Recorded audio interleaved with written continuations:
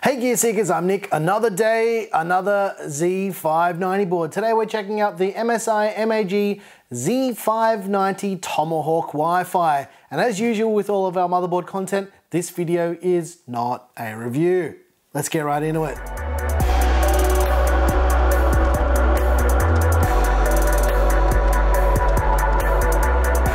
As usual with these motherboard videos, and I know I keep saying this video is not a review, it's just an overview so you can get an idea of what's physically on the board and what comes in the box when you buy a new board. So without further ado, let's jump right into it. Alright ladies and gents, it's time to check out the MSI MAG Z590 Tomahawk Wi-Fi. But first off, we're going to do what we always do and get that motherboard out of the box so we can take a bit of a closer look at all of the things that come with this brand new Z590 motherboard.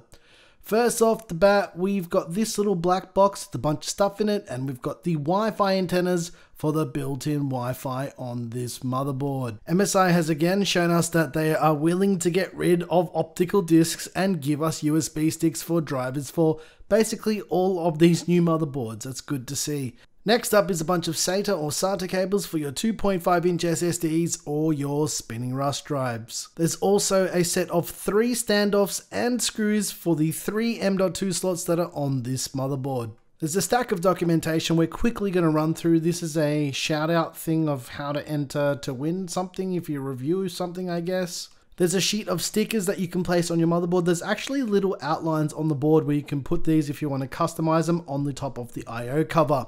There's also this little pamphlet that shows some of MSI's latest products if you're into that kind of thing.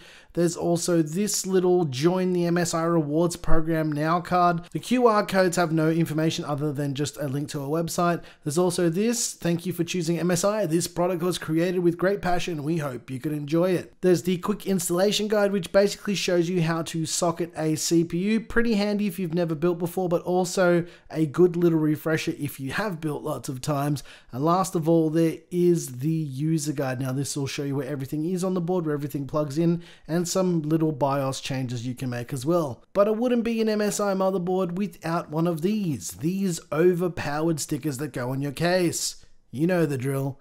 16 billion frames per second, 16K, Fortnite, ray tracing, let's go. Anyway, let's slide it out nice and slow so we can take a bit of a closer look at the MSI MAG Z590 Tomahawk Wi-Fi.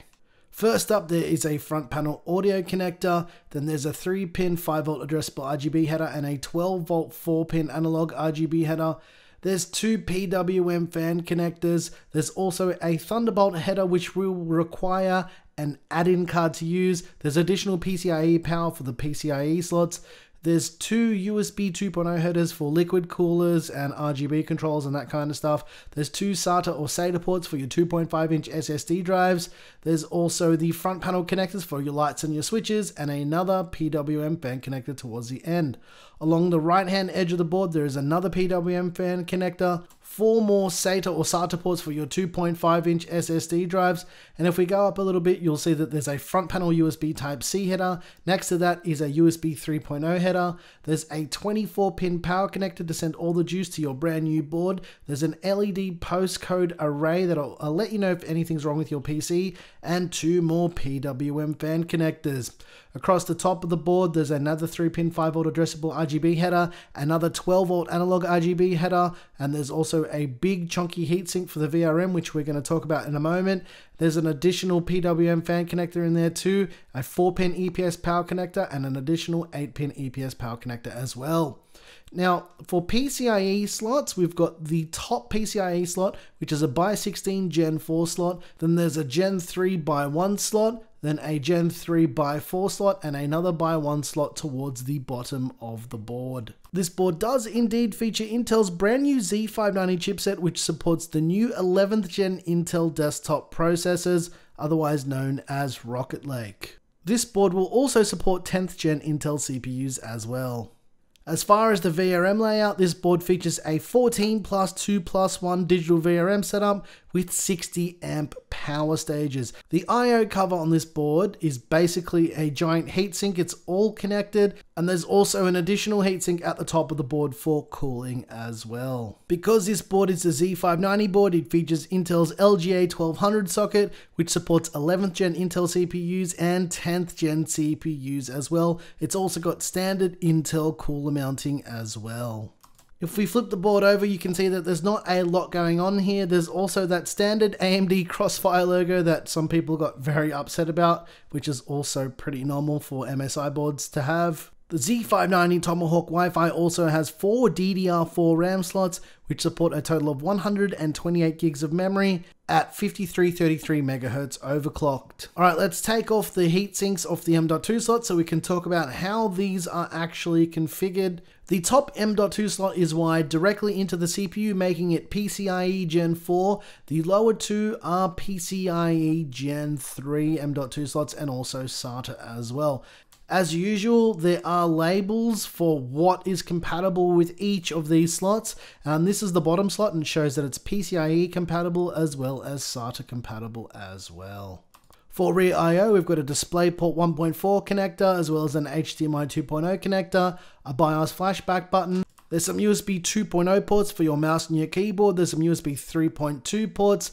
There's USB Type-C. There's the now standard 2.5 gigabit Ethernet. There is antenna connectors for the built-in Wi-Fi 6. And there's 7.1 digital surround sound with optical and SPDIF output. But you know what time it is? It's cinematic mode. Let's do it.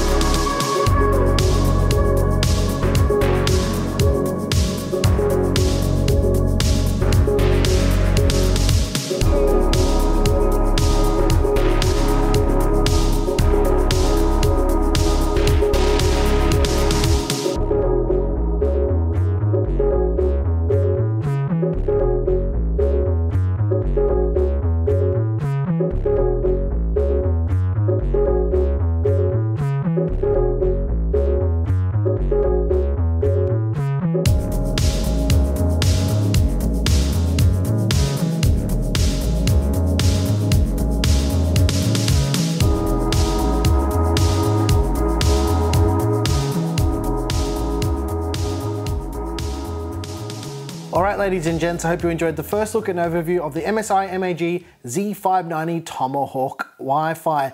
Now this board is looking to be on the cheaper end of all the Z590 boards that we've checked out, because if you're interested in pricing, I actually found the pricing.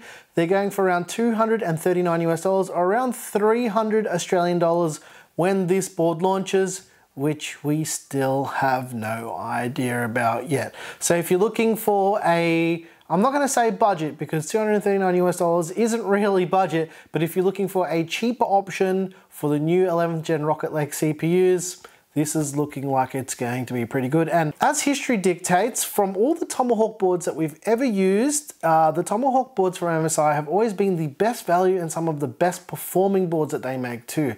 So cheaper doesn't always mean worse. Sometimes it just means it's cheaper, and that's basically it. Anyways guys, if you like the music you heard here, I make all the music. It's available over on Patreon. If you want to get early access to videos just like this one right here, float plane. All right, ladies and gents, once again, thank you so very much for watching. I'm your boy Nick with Gear Seekers. You peek, we seek. And I'm a big fan of the Tomahawk boards in general.